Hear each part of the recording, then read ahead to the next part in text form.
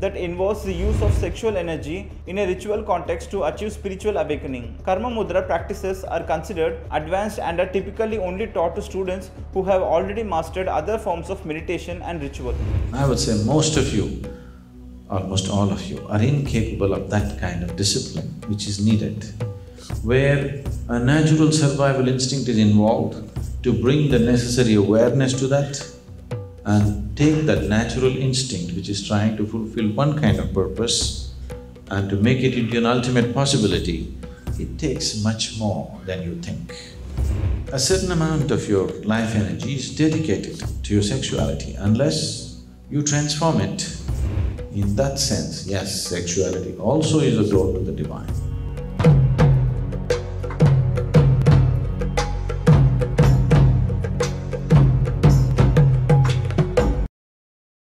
Is casual relationships that exist in this nice age group that we're in. So, yeah, I'm just going to say good things about us.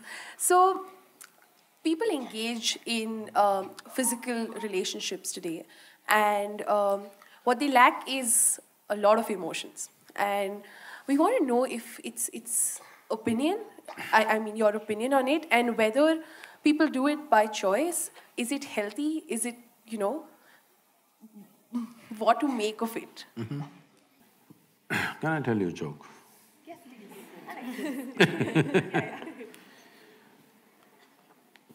There was one Mrs. Bhatia. No Bhatias? I could change the name. There was one Mrs. Bhatia who was having her 50th wedding anniversary.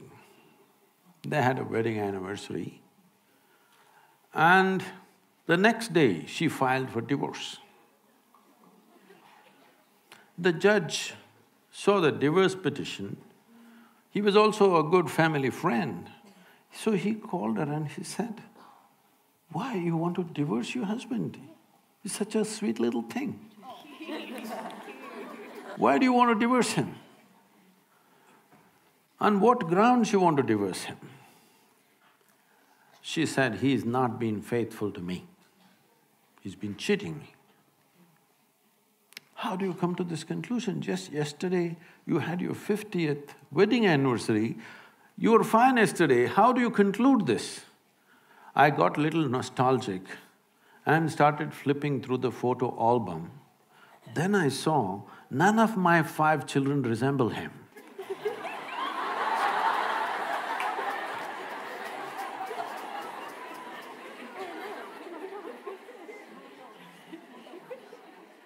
So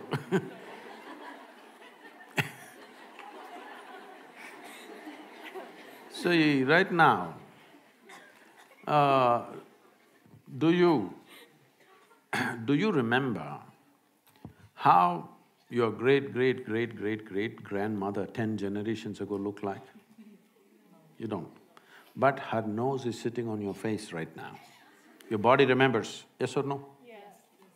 Your body remembers even the skin tone of your forefathers 1,000,000 years ago, it still remembers, not forgotten. So what you're calling as my body is an enormous amount of memory, isn't it? What you carry in your brain as memory is minuscule. What you carry in your body, there is evolutionary memory, there is genetic memory, there is karmic memory, there are articulate and inarticulate levels of memory. There is so much memory. You think you know how to walk right now, please understand, only because your body has built up that memory. If your body forgets, you won't be able to walk. So, the amount of memory for every simple thing that you do, you know what to eat, what not to eat, how to eat, you must put it in your mouth, not in your ears. This may look funny, but you would not know if you don't remember. So your body is a repository of tremendous amount of memory and it's picking up all the time. If you walk from here to here, there may be 50 different kinds of mild smells. You may not consciously notice, but the body is picking it up and it recognizes. All the time it's recognizing, that's how you know what is good smell, what is bad smell, this is this smell, that is… You recognize the different aspects of sound, smell, this, that, because constant recognition is happening. So this body memory, traditionally in this culture, we call this as runanubandha. That means physical memory that you build. You can either consciously build your physical memory or you can simply take in wild amounts of memory and go through lots of physical confusion. So wherever there is impact, I don't know if you still have these things, maybe in your generation is gone, but still there will be people in Bangalore city. If you ask them to… if you try to give them salt, they won't take it, they'll say, keep it there. If you try to give them sesame seeds, they will say, please keep it there. Because they have recognized many substances which can easily carry your memory and it will become mine if I take it. So I don't want to take in memory. This is the reason why generally in this culture, touching each other, shaking hands, these things are avoided. We touch our own two hands and do namaskaram because we don't want to go on picking up memory. Because if I as much as touch this memory, it remembers. You try this with 4 of your friends, you touch their hands. Don't try to consciously remember, every day touch their hands, forget about it. Tomorrow, if that person comes and touches you, you know it's this hand, isn't it? So the body remembers, it's not the mind. The physical body remembers, this is called as runanubandha.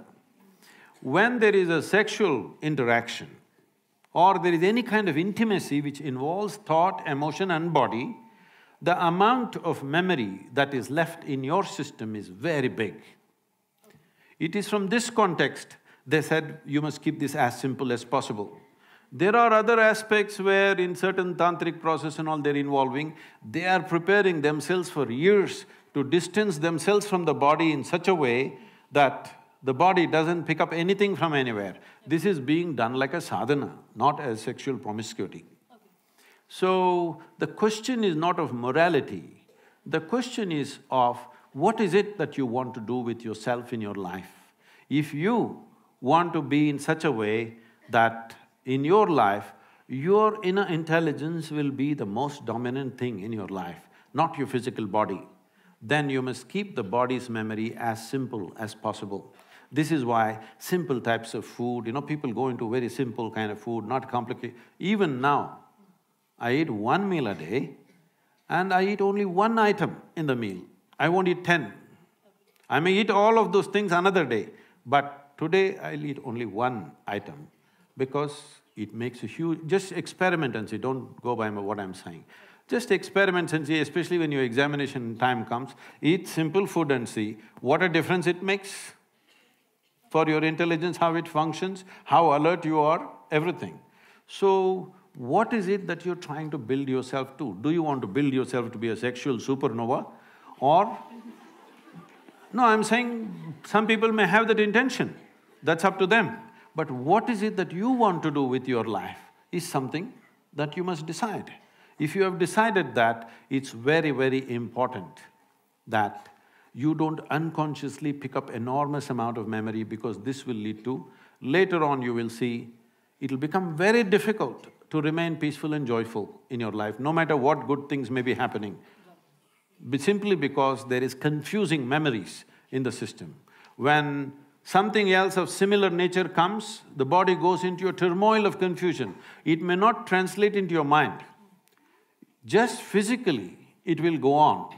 So, it's a choice that one has to make. It's not a question of morality, it is a question of living sensibly. Namaskaram, Sadhguru.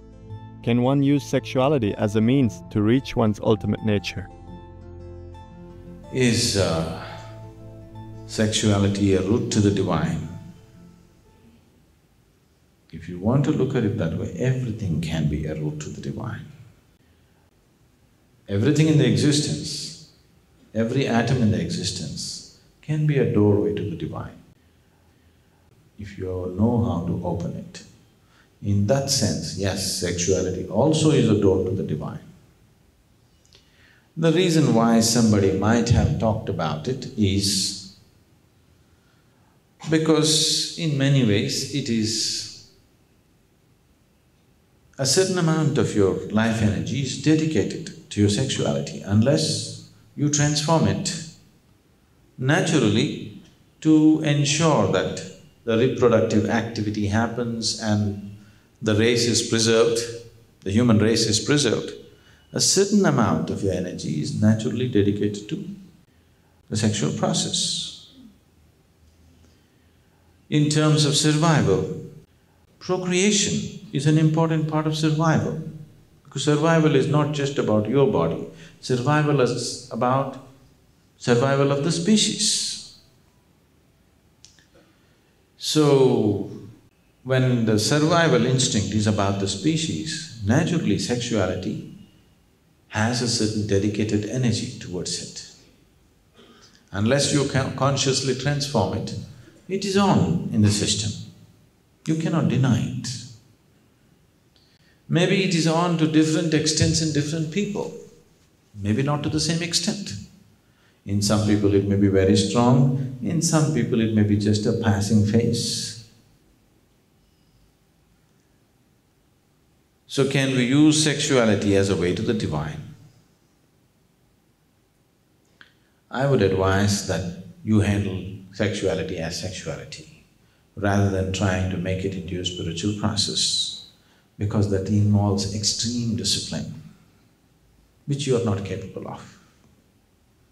I would say most of you, almost all of you, are incapable of that kind of discipline which is needed, where a natural survival instinct is involved to bring the necessary awareness to that and take that natural instinct which is trying to fulfill one kind of purpose and to make it into an ultimate possibility. It takes much more than you think. Now, if you have no guilt problems about the basic biology of your body, you conduct it to the extent it is necessary for you as a person. You don't have to meet the social standards, nor do you have to compete with the stud farms around you. Yes. As a person, to what extent is your need, you please see that. Don't set social standards to it. If you go by this, if you do not get involved with what's happening in the social standards, you will see most of you need very little sexuality, actually. People are egged on by what's happening around. They think if they're not like how everybody else claim to be, then maybe they're not living a normal life. Because of these ideas, they are trying to do things which are not essentially them. If you go by your own natural process, you will see most people need very little. Only a few people are hyped sexuality. Rest of them, it is not such a strong thing, it is there, but it's not such a strong thing. Once it happened, a 92-year-old man went to the doctor. The doctor gave him a clinical checkup, and he said, "Your blood pressure is little on the high." So immediately, this 92-year-old man asked, Does it mean I have to give up my sex life?" The doctor asked, "Well, which one? Thinking about it or talking about it?" The world is thinking too much about it. They're thinking too much about it, it's unnatural. Sexuality is just a small part of you. Even in this physical body, sexuality is just a small part of your body, isn't it? Why has it become so big? Simply because of wrong ideas. First of all, you have not accepted the simple biology of a man or a woman the way it is. You're trying to make it something other than what it is, isn't it? If you just look at the human body just the way it is, there isn't too much sexuality to it. But now it's all gotten twisted out in people's mind because the ideas of right and wrong, guilt and punishment and whatever nonsense, it's become so big. If you simply accepted it as a part of your life, it would be a very small part of your life. Then you wouldn't be thinking how to use your sexuality to reach the divine. So many other things are playing much more important role, isn't it? Food, going to the toilet, more involvement than sexuality, isn't it so? Why did you not think, can I use my going to the toilet process as a way to the ultimate? It's more essential, isn't it? Isn't it more compulsive? Isn't it more compulsive? Then why did you not think how we can use peeing as the way to the ultimate? Such an idea never came, isn't it? Because nobody ever told you that you have to feel guilty or right or wrong about your toilet problem. This one thing they made it so much. The more they made it, the more resistance and more struggle in your mind. It's filled your mind, that's the problem. So if you ask me, there are so many other easier ways to do it.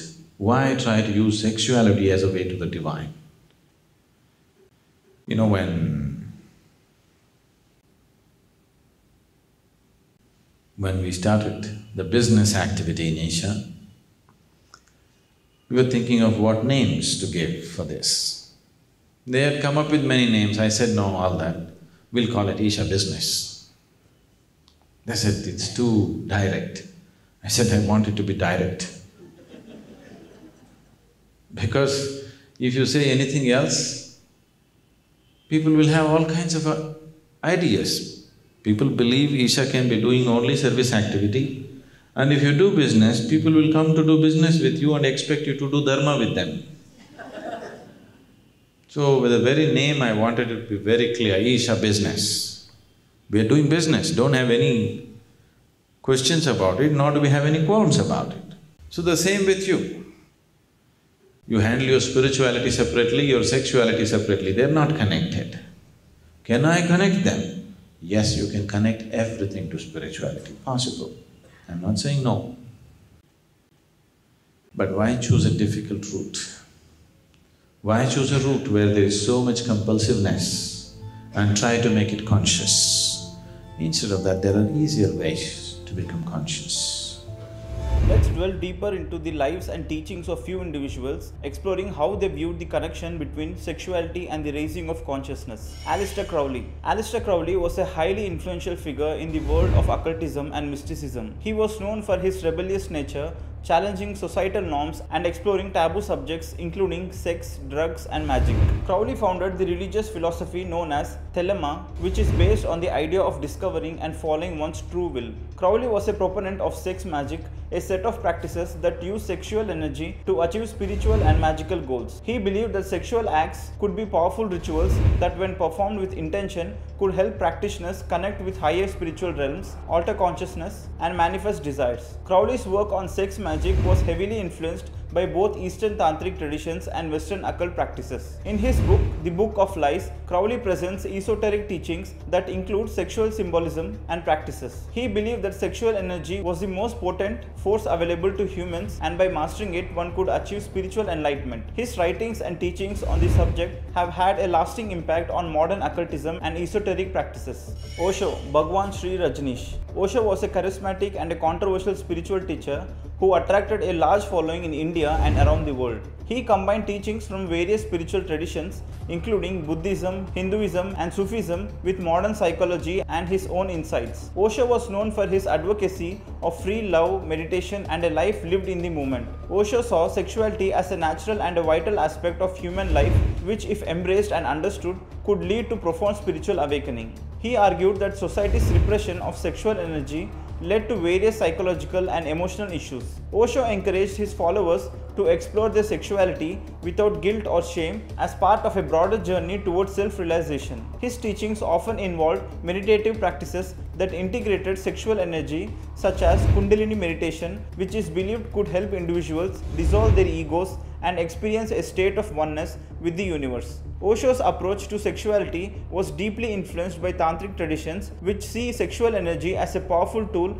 for spiritual transformation. However, Osho's teachings were not without controversy, as his open stance on sexuality clashed with conventional social norms, leading to both admiration and criticism. Padmasambhava, Guru Rinpoche. Padmasambhava, also known as Guru Rinpoche, is one of the most revered figures in Tibetan Buddhism. He is credited with bringing Hinduism to Tibet in the 8th century and is considered the founder of Nyingma school, the oldest of the 4 major schools of Tibetan Buddhism. Padmasambhava is often associated with the practice of Karmamudra, a form of tantric practice that involves the use of sexual energy in a ritual context to achieve spiritual awakening. Karmamudra practices are considered advanced and are typically only taught to students who have already mastered other forms of meditation and ritual. According to Tibetan tradition, Padmasambhava's union with his consort Yeshi Soegyal is seen as a symbolic representation of the union of wisdom and compassion, a key concept in Vajrayana Buddhism. This union is believed to transcend ordinary consciousness and lead to the realization of the nature